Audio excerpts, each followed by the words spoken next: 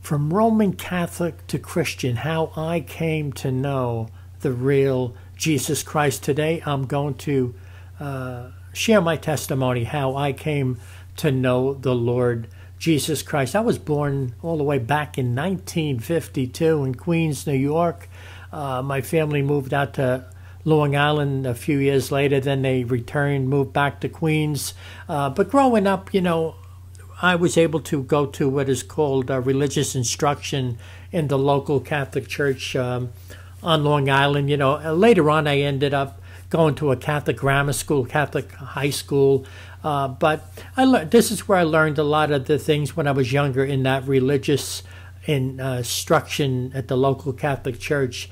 And you would learn about mortal sin, venial sin, and all of these things. And I remember learning as a young man, and I used to, you know, think to myself, how can you keep up with all of this stuff? How do you know it's venial? How do you know it's mortal sin? And it was a lot of bondage.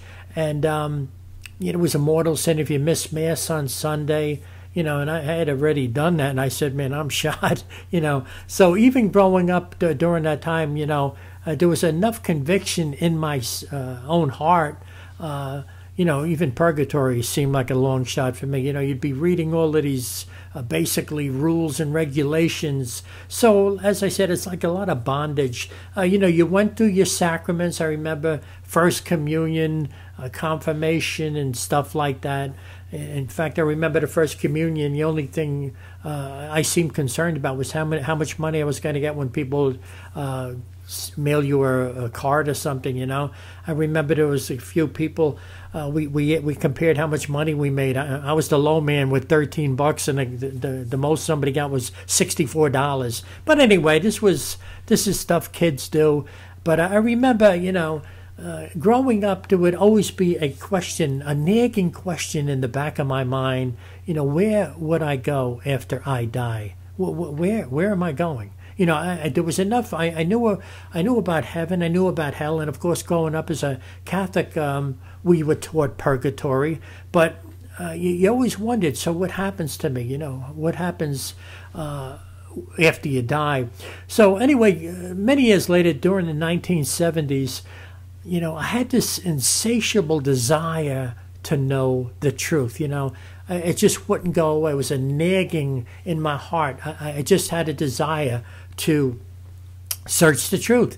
And I remember there was a shopping mall out on Long Island, Roosevelt Field Shopping Mall, and there was a couple of bookstores in the mall that I would visit. You know, if I had a couple of extra bucks, I'd go out there and, you know, if there was some book that interested me, I would buy that book, or several books sometimes. And but I would spend a lot of time out there. I remember going to those philosophy sections, religious sections, spirituality, all of that stuff.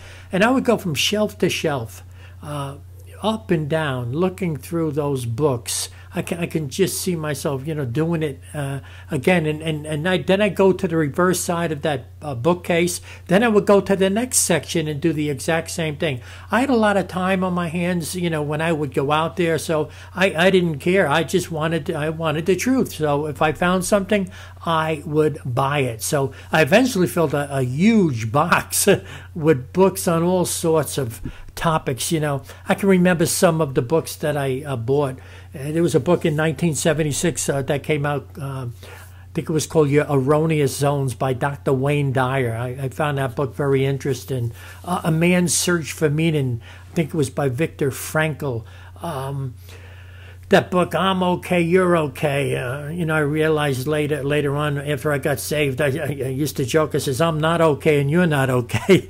You know, but when you're searching for the truth, all of this stuff interested me. And I was living behind a store just on the Queens, Long Island border in Floral Park. There was a store that me and a coworker, we shared the rent. It was only $105 a month. You know, it was actually behind a storefront. In fact, there was a supermarket next door, and when they would deliver the groceries there on Monday, the big truck would pull up, and actually those rollers would go right by my door. If I wanted to leave the house while they were there, I literally had to crawl under those rollers to get out of my apartment, $105 a month, $52.50 each. And there were times we had trouble meeting that rent. Can you believe that? I remember having a lot of chunky soup, pancakes, you know, the kind all you need is water. But this was the 1970s. I was, you know, doing aluminum siding, working with this guy. But sometimes we didn't have work. Sometimes we didn't have money. So that's what happened. So anyway, that's what I was doing. So I was always digging in, looking for truth. And there was a little storefront place around the corner. I remember walking by and it said Christian Science Reading Room, and I said, oh, that looks interesting. I saw a book in the window, so I went up there, looked at that book, and it said Science and Health with the Key to the Scriptures by Mary Baker Eddy, or Eddie, however it's pronounced. And you know, I'm looking at this thing in the window, and I didn't realize there was an old lady looking at me from inside. So I went in and I bought the book, you know, because I was hungry. I didn't even know what I was buying. I saw scriptures. I said, you know, oh, this looks interesting, you know. I remember, though, after I bought that book, I only went through a few chapters.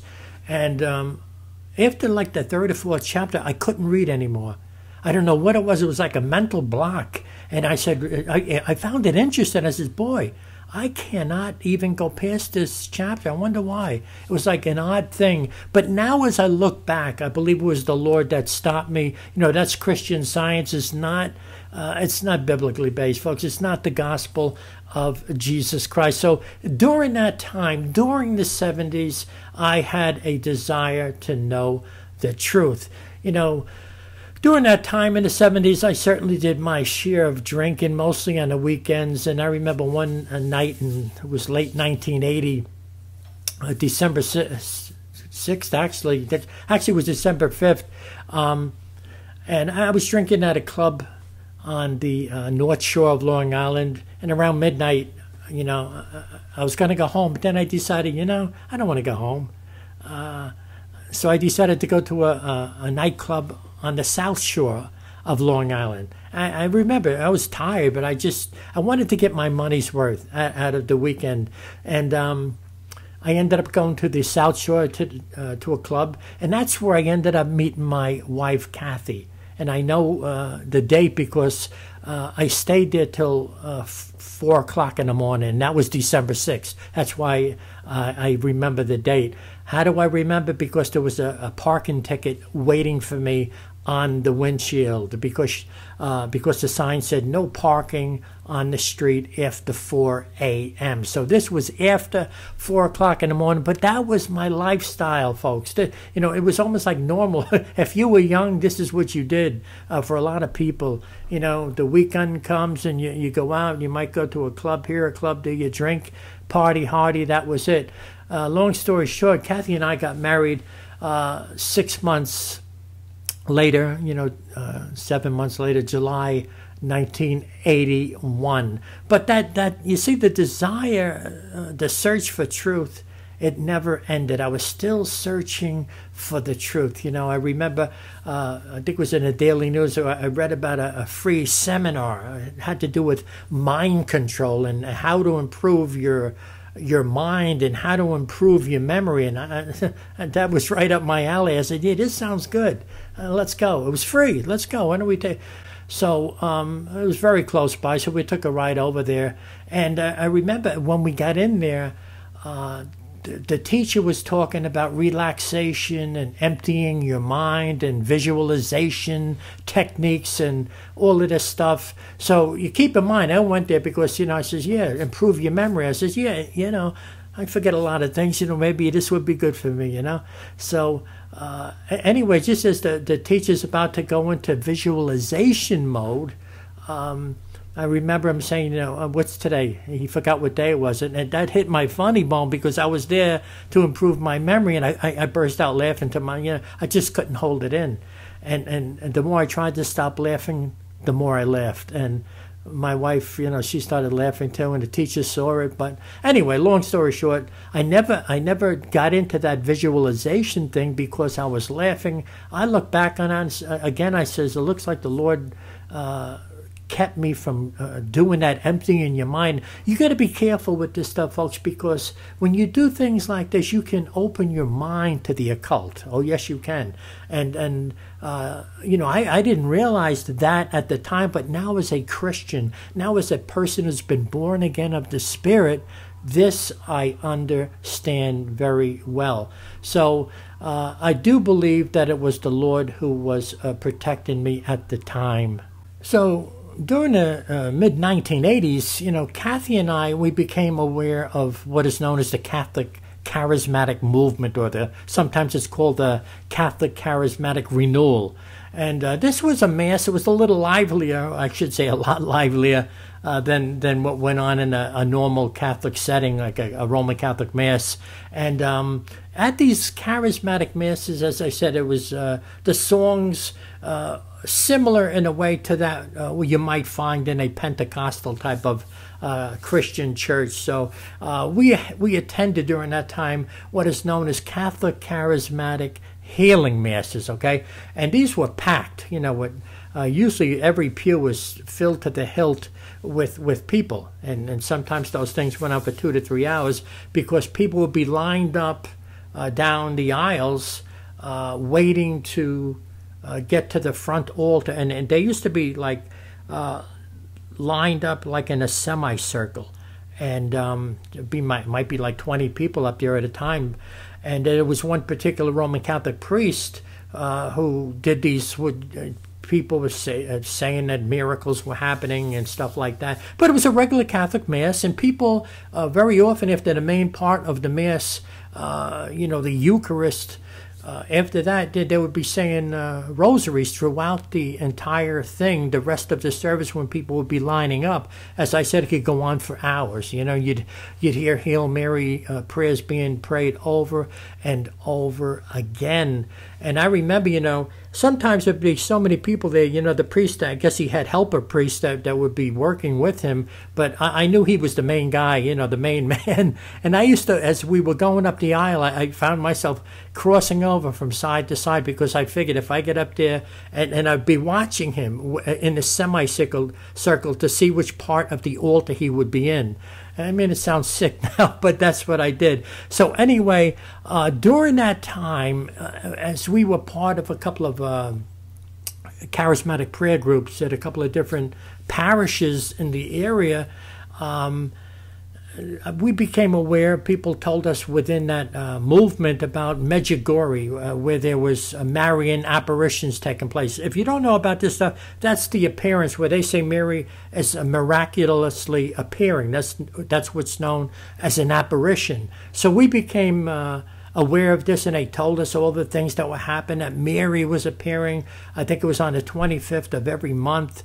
And some of the people we spoke to, they had gone over there, and they told us stories about their rosary beads. The chain that held the beads would change from silver to gold color. And we were intrigued by this. We were just like, whoa, this is awesome stuff, So we got sucked into that type of thing. We actually never went to Medjugorje, but, we were telling others about it. We purchased videos and what have you. We'd be handing out leaflets, even on the street, with all the messages of the Virgin Mary, and this is what she says, and this is what she tells you what to do.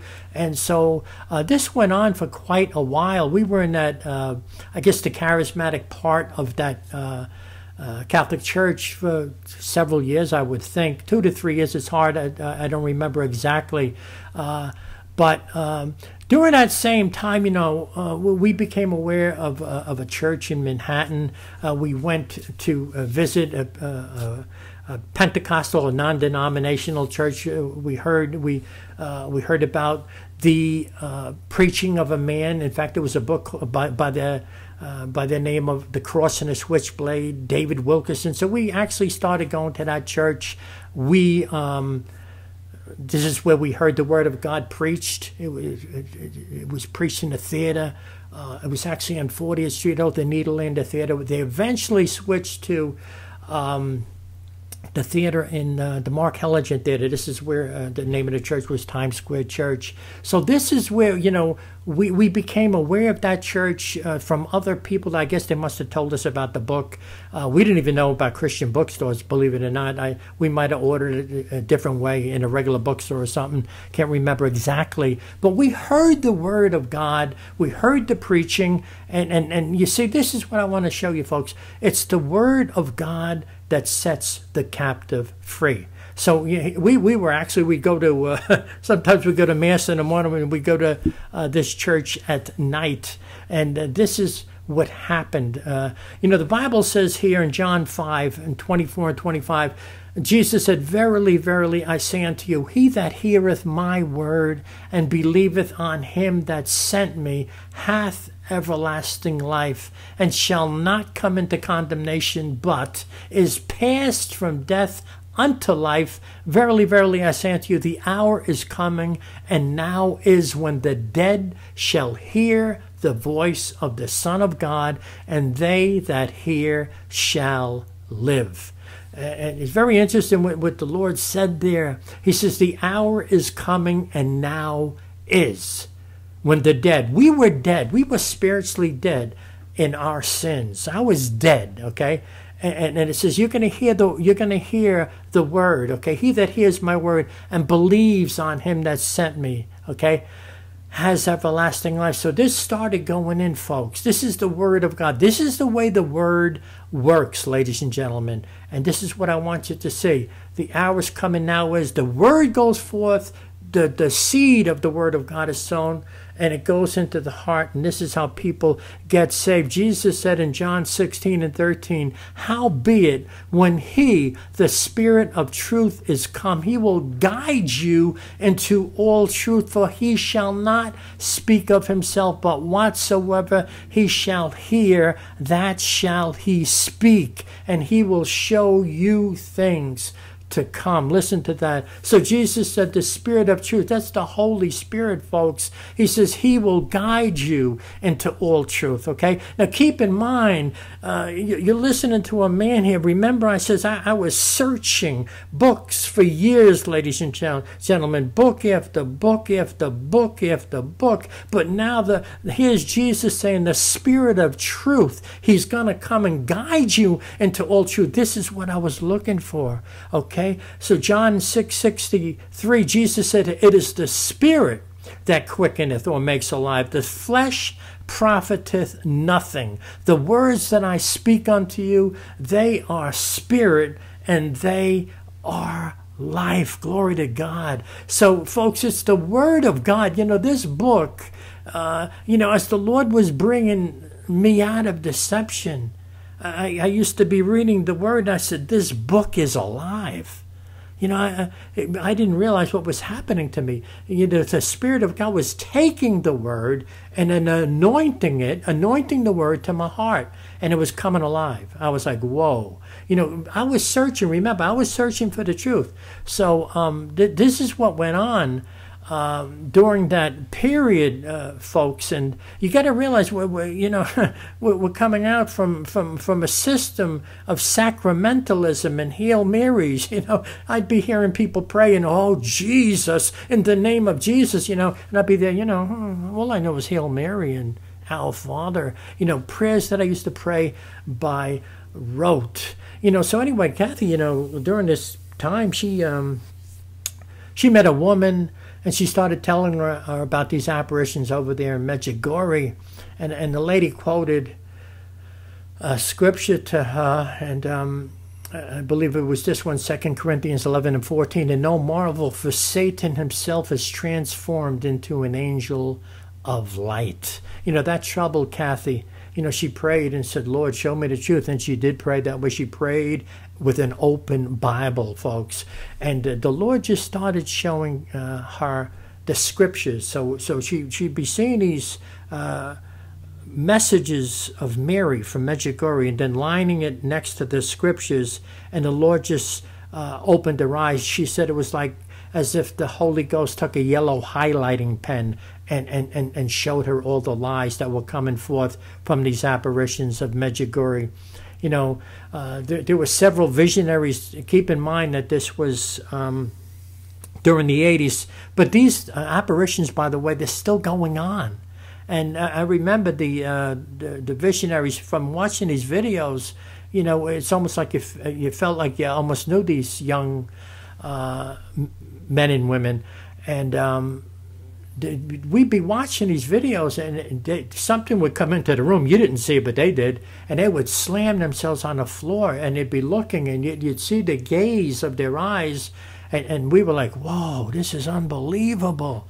So this was, you know, we didn't realize, folks, at the time, we were totally deceived. No question about it. So the thing I want to stress to you, ladies and gentlemen, that is the Word of God that brings you out. You see, God takes the Word, and it's the truth that sets us free. In the book of Hebrews chapter 4 verse 12, it says, for the Word of God is quick and powerful and sharper than any two-edged sword, piercing even to the dividing asunder of soul and spirit, and of the joints and marrow, and is a discerner of the thoughts and intents of the heart. So, you know, I can remember the day when the Lord lifted the veil of deception that covered my eyes, my spiritual eyes. You know, I was reading the Gospel of John, folks, and as I said, the words, it seemed as if they were jumping off the page at me. And you know, I used to have a head knowledge. You know, I knew a lot about Jesus, but I did not know Jesus. You can know a lot about a person. You can know a lot about an actor or a president, but not know them because you read about them in the paper or something, but you don't know them. You know about them. And that's the way it was with me. I knew about Jesus. I remember growing up when you went to grammar school, whenever you had an assignment to do, always at the top of the page you had to write JMJ and then underline it. Those three letters. What did it stand for? Jesus, Mary, Joseph. So Jesus was just one of the crowd. That's the way it was for me, okay? I knew nothing about the power of God. I knew nothing about the deity of Jesus Christ. So this is what it means, folks, to come out of deception. It's exactly what happened to me, folks. Born again of the Spirit, John 3, 6 to 8. This is what Jesus said. He said, that which is born of the flesh is flesh, and that which is born of the Spirit is spirit. Marvel not that I said unto thee, ye must be born again. The wind bloweth where it listeth or wishes, and thou hearest the sound thereof, but canst not tell whence it cometh and whither it goeth. So is everyone that is born of the Spirit. Don't miss that. So is everyone that is born of the Spirit. You know, growing up as a Catholic, we were taught you're born again when you're baptized as an infant. Not true. I was baptized as an infant, folks. I'm telling you, I was not born again of the Spirit until I was 36 years old. Glory to God. And I thank God for His mercy toward me. So, you know, when Kathy and I, we researched the messages from Medjugorje, and we saw, obviously, it was not of the Lord. And what we did, naturally, we started investigating the other apparitions, such as Fatima and Lourdes and Guadalupe, and there were others too. I used to buy books just to see the error. And obviously the conclusion you come to, folks, they're all demonic. You know, I know there are Roman Catholics that I know are going to be listening to this and maybe even cursing me out, but I have to tell you the truth. It's not of the Lord. I speak the truth here. I make no apology for what I'm saying here today. They are all demonic. And it's the Spirit of the living God that showed me that. You know, when I was born again, folks, and I came out of that darkness, let me tell you something. It absolutely floored me. I was shell-shocked on the inside. I couldn't believe it, actually, that the wickedness of Satan in deceiving souls, because I was one of them. And I knew that all the other people that I knew, Roman Catholics said, were just as deceived as I was, folks. When I was born again of the Spirit, folks, There was no question about it. I knew there was a heaven. I knew there was a hell. I knew purgatory was a total fraud from the get-go. That I knew. How did I know it? By the Spirit of God. And I also knew, folks, that the majority of people are on the broad road to destruction. That means they're going to hell. I knew that. I'm not trying to be dramatic here. That is the truth. That was like instant revelation. And I also knew that I would have been one of them had not the Lord opened my eyes. That is the truth, folks. And that, in fact, that's why I'm doing this today. I want you to come out of deception because you have an enemy, the enemy of your soul. Listen to the 2 Corinthians chapter 4, verses 3 and 4. But if our gospel be hid, it is hid to them that are lost, in whom the God of this world hath blinded the minds of them which believe not, lest the light of the glorious gospel of Christ, who is the image of God, should shine unto them. So, the devil, folks, he's known as the God of this world. He's a professional blinder of minds. What do I mean by that? He will keep your mind darkened so that you do not understand the word of God. When Jesus told the parable of the sower, he spoke about the sower who sowed the seed. And when he was asked to explain it, he said the seed is the word of God. And one of the types of heart, it was the heart that was hardened, and the seed was sown. And he said the devil comes and steals the word out of the heart. So that's why I stress the word of God, folks, over and over. That's why I'm putting the scriptures inside this testimony. I'm structuring it so that you may know the truth, ladies and gentlemen, and the truth will set you free. Satan does not want you to hear what you are hearing right now. The book of Ephesians chapter 6 says this, 11 and 12, put on the whole armor of God, that ye may be able to stand against the wiles or the methods of the devil.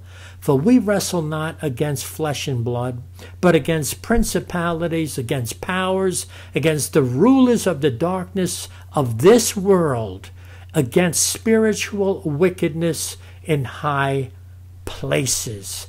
Oh yes, there's a battle, folks. There's a battle raging for your soul.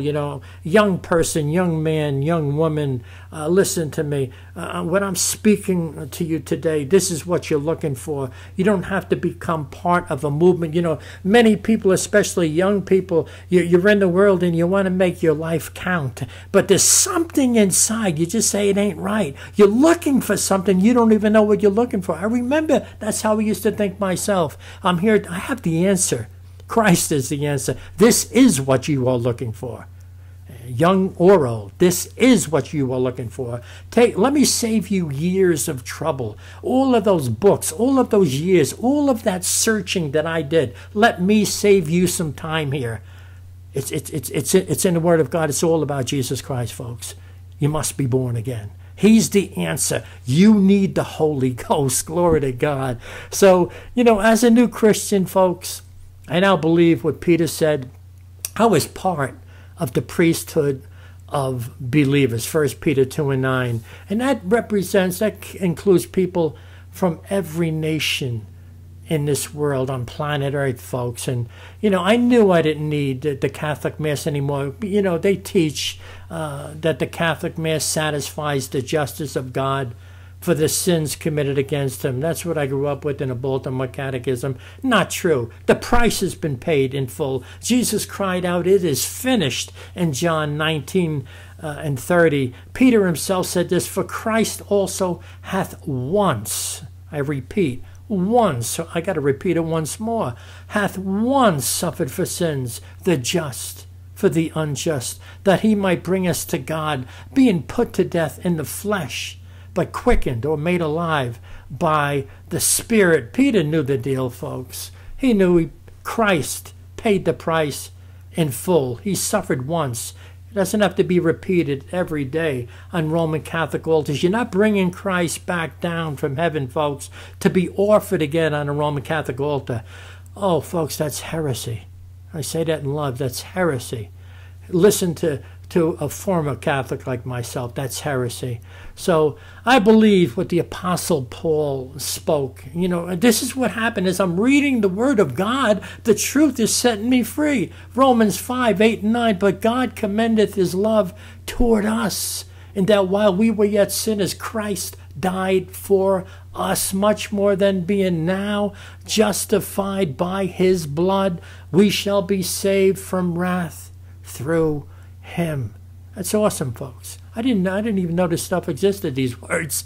God commended his love. Love? Wow, that's awesome. I thought I was going to purgatory. Love, God's love toward us. While we were yet sinners, Christ died for us. What does it tell me here? It says, I'm justified. I'm justified by his blood. I'm saved from wrath through him. Hear me now, folks.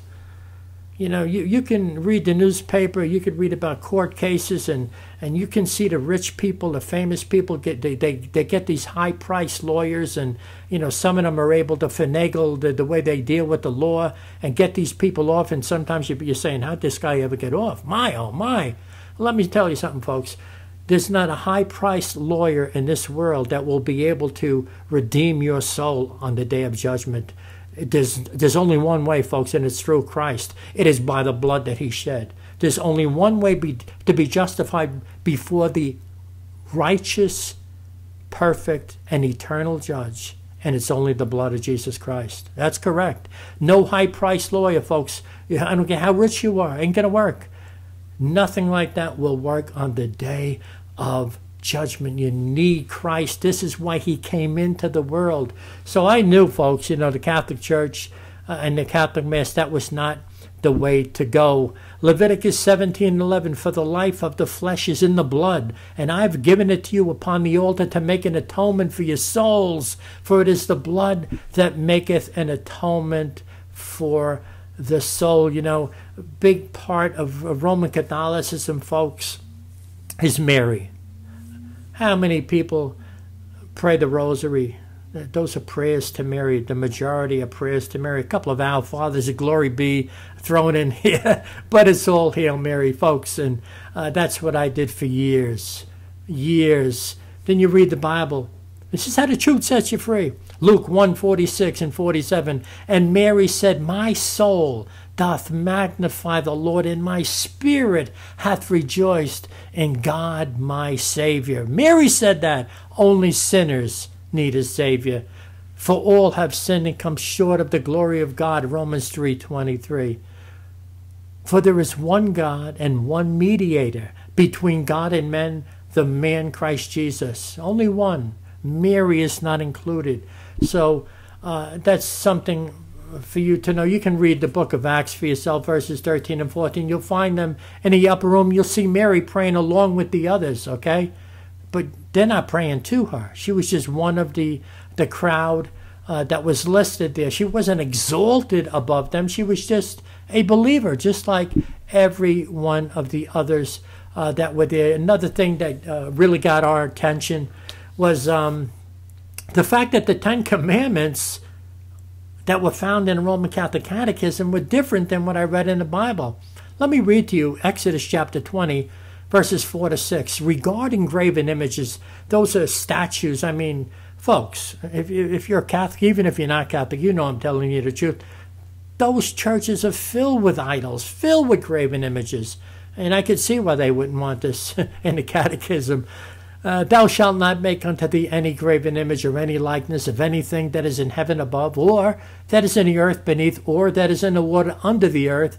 Thou shalt not bow down thyself to them, nor serve them, for I, the Lord thy God, am a jealous God, visiting the iniquity of the fathers upon the children unto the third and fourth generation of them that hate me, and showing mercy unto thousands of them that love me and keep my commandments.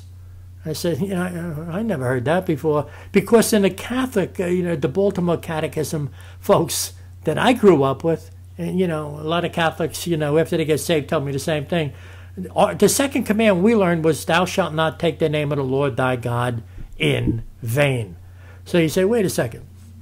If they take a commandment out, there'd be only 9. So how could they have 10 commandments? Well, if you take a look at the 9th and 10th commandments in the Baltimore Catechism, it says, thou shalt not covet thy neighbor's wife. And then number 10, thou shalt not covet thy neighbor's goods. You find that on page 100, item number 195 in that catechism. So here's what happened. Here's what they did. In the book of Exodus, chapter 20, verse 17, this is what it says, one verse. Thou shalt not covet thy neighbor's house, thou shalt not covet thy neighbor's wife, nor his manservant, nor his maidservant, nor his ox, nor his ass, nor anything that is thy neighbor. So the whole verse is dealing with covetousness. So what the Church of Rome did, they took that verse and chopped it in half. Can you believe this? And that's how they made up for the one that they pulled out. Because if you look at that second commandment, folks, Exodus chapter 20, that's 3 separate verses that deal specifically with graven images, idols. I mean, the Lord put that in there for a reason. He's a jealous God. He hates false gods. He hates that type of thing. And that'll give you a little understanding, folks, as to why you don't see that in their catechism. So that was a big eye-opener, for me. Thank God, shortly before I got saved, I was going to build my own little altar. I wanted my own little Mary statue, and I wanted to have, my own little private time with her, with Mary. I wanted to pray my rosary and so on and so forth. I went out there, it's funny, I went out to that same mall looking for a statue. But I started looking at the prices, and I said, you got to be kidding me, the prices of these things. And that was, even the one, just a plain white statue without the blue and the colors of Mary, where I said, I can't do this, too much money. So, and then shortly thereafter, I got saved. That was the mercy of God. So that's what you're dealing with, folks. And the Bible says this, 1 Timothy chapter 4, verse 1, now the Spirit speaketh expressly, that in the latter times some shall depart from the faith, giving heed to seducing spirits and doctrines of devils. So, or doctrines of demons is another way to put it. So, after we got saved and the Lord brought us out and showed us we were in deception, that was it. We left. In fact, we spoke to people in that the charismatic prayer group that we were praying with, and we told them, we're not coming back anymore. And we told them, all about the Mary. When we started telling them about Mary, they didn't want to hear it. They were polite, from some precious souls, believe me, when I tell you that. We love these people. But when we said, no, we can't do this anymore, because, you see, we dug into the Word of God, folks, and the truth set us free. So when we left that group, I remember one of them mailed us a letter, from a newspaper article, how the Eucharistic host turned into real flesh and blood. And we were like, ooh, thank God that it was the Word of God. It was so deep in us at that point that the Lord kept us from that deception.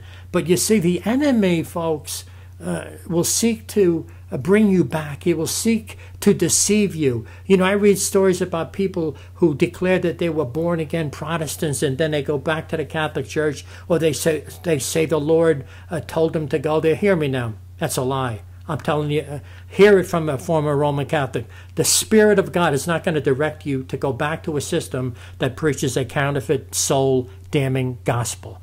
The Bible makes it clear there's a curse on a false gospel. Look at Galatians chapter 1, verses 8 and 9. There's a curse upon the false gospel. So I assure you, folks, that people are deceived, and you're hearing it from a former Roman Catholic. So it is the Spirit of God, ladies and gentlemen, who brought me out. It's the Spirit of truth prophesying through the Apostle Paul. Listen to what he said. He said, now the Spirit speaketh expressly. It's the Spirit of the living God said that in the latter times, we're truly, folks, we are at the edge, I believe, the edge of the end of this world. I'll tell you flat out, folks, when you see what is going on, it's mind-boggling. So the seducing spirits, the doctrines of devils, it's going on, folks, right now. You know, many pastors, many famous pastors walking under the disguise of love, talking about the unity with the Catholics. Hear me now. Don't buy it. Don't jump in with it, folks. Run from it. You're hearing it from a former Roman Catholic. I don't care what people are telling you, even regarding the charismatic renewal. I've told that story before about we met a lady. In fact, it was in that same church that I told you about. A lady who hooked up with some Roman Catholic charismatic people. And I remembered, I said to her, I said, be careful, sister. They'll have you praying the rosary before long. And the woman looked at me and she says, I feel sick. I feel sick. They already have me praying the rosary. This is what I'm talking about, folks. It's seduction. It's seduction. They're being seduced. People are being seduced by these spirits, folks. Seducing spirits. That's why it's in the Bible. It's put here for that very reason. Doctrines of devils. Folks, if the Roman Catholic Church is not preaching doctrines of devils, then no church is. They are preaching doctrines of devils, counterfeit gospel. Just the teaching on the Roman Catholic Mass that satisfies God's justice is the worst doctrine in the world as far as I'm concerned, and people are joining in unity with this church. So hear me, I don't care how famous a pastor is, don't fall for it. Listen to what the Apostle Paul says here, 2 Timothy chapter 4, verses 1 to 5. Listen, I charge thee therefore before God and the Lord Jesus Christ, who shall judge the quick or the living and the dead at his appearing and his kingdom. Preach the word. Be instant in season, out of season. Reprove, rebuke, exhort with all long suffering and doctrine. For the time will come when they will not endure sound doctrine, but after their own lusts shall they heap to themselves teachers having itching ears, and they shall turn away their ears from the truth, and shall be turned unto fables. But watch thou in all things, endure afflictions, do the work of an evangelist, make full proof of thy ministry. My, oh my, perfect description for what is happening in the world today. They will not endure sound doctrine. They'll be turned away. That's exactly what's going on, folks. Hear me today, folks. There is a battle for your soul. There's a battle for your soul going on. Satan absolutely hates the truth, which is found in the Word of God. Why? Because it exposes him for what he is. That's right. Exposes him for what he is. Listen to what Peter said, folks. 1 Peter chapter 5, verses 8 and 9. Be sober, be vigilant, because your adversary, the devil, as a roaring lion, walketh about, seeking whom he may devour. Whom resist steadfast in the faith, knowing that the same afflictions are accomplished in your brethren that are in the world. That's heavy-duty stuff, folks. That's Peter talking about the devil as a roaring lion. You've seen those animal documentaries. There'll be a lion or a tiger or a cheetah. They stalk. They stalk. Sometimes it'll be a deer or another animal, and you'll see them. They arch their back, and you'll see them be hiding behind the tall blades of grass. You don't even know they're there, and they'll be filming them. And they're ready to pounce. And this is the description that Peter gave of the devil. He says this is how he is. He's walking about. He's seeking whom he may devour. Remember what the Lord told Peter. Peter, Satan has desired to sift you as wheat. He wants to run you through the mill, folks. And that warning, by the way, was to Peter. But let me tell you something. If you're a Christian, you've been born again of the Spirit. That warning's for me and it's for you. Satan has desired to sift you as wheat. He wants to put you through the ringer, folks. Trust me. If you're a Christian, you know what I'm talking about. You will go through things. Sometimes you feel like you're losing your mind because he will attack your mind, folks. He goes after you. He's not concerned about those in the world. You see, you turn on your televisions, you say, look what's going on around the world. He's already got everybody in the headlock. And it's only the gospel of Jesus Christ that's going to deliver those poor souls, deceived souls, people on the way to hell. Oh, yes. So let me close it out with this scripture here, folks. 1 Timothy 1:12-16. Spoken by the Apostle Paul. He says, "And I thank Christ Jesus our Lord, who hath enabled me, for that he counted me faithful, putting me into the ministry, who was before a blasphemer and a persecutor and injurious, but I obtained mercy, because I did it ignorantly in unbelief. And the grace of our Lord was exceeding abundant with faith and love which is in Christ Jesus." This is a faithful saying and worthy of all acceptation, that Christ Jesus came into the world to save sinners, of whom I am chief. Howbeit for this cause I obtained mercy, that in me first Jesus Christ might show forth all long suffering, for a pattern to them which should hereafter believe on him to life everlasting. You know, I'm always blessed by the Apostle Paul. I'll tell you why. Now think about this guy. He was a tyrant. This is all found in the Word of God, by the way, folks. Read the book of Acts. You'll learn about this man. He was a severe persecutor of Christians, consented unto the death of many of those Christians. He was a tyrant. He was not a nice person. He went after Christians, hated them. And one day he actually got some warrants to bring some more in on his way to Damascus. And then a bright light from heaven, who just happened to go by the name of Jesus Christ, spoke to him and dealt with him and saved that man's soul. And he's the same one who just wrote what I just read to you, folks.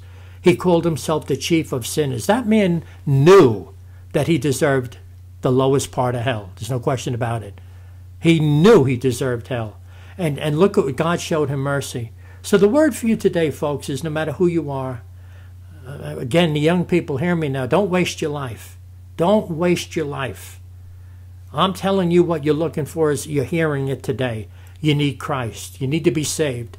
You're in sin. You're living in sin right now. Without Christ, your sins, you'll die in your sins. That goes for Jewish or Gentile.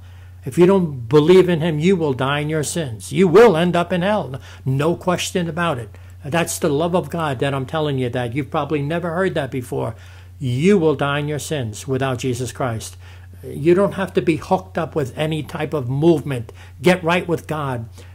Nobody will be holding your hand on Judgment Day. It's between you and God. Don't ever forget that. Your walk is before the Lord. Okay? So the opportunity for salvation is here today. You're hearing this for a reason. And the Bible makes it clear, whosoever shall call upon the name of the Lord shall be saved. So recognize you are a sinner. I was dead in my sins, folks. I was skyrocketing toward hell. And I can agree with Paul. I'd call myself the chief of sinners. I was on a pair of rollerblades. Hear me now. On my way to hell. And I can laugh now, folks, because it's the joy of the Lord, the mercy of God, folks, that he rescued me. And, you know, my wife, we talk about it all the time. How did we ever come out? How did we ever get saved?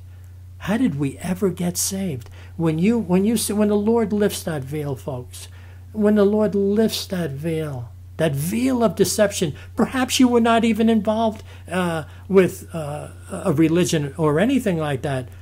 But if you don't know the Lord, you're still deceived. You need to come out of that deception. And it's your sin that separates you from God. That's what keeps that veil of deception. That's how Satan blinds the mind. He's the god of this world. He'll keep entertaining you until you go into hell, until you leave this world. So I'm going to leave it there, folks. This is what I wanted to do today. I felt the Lord actually been telling me, testify. That's my testimony. I'm telling you the truth. God will save you if he could save me. A wretch like me, if he could save me, he can save you. Be blessed.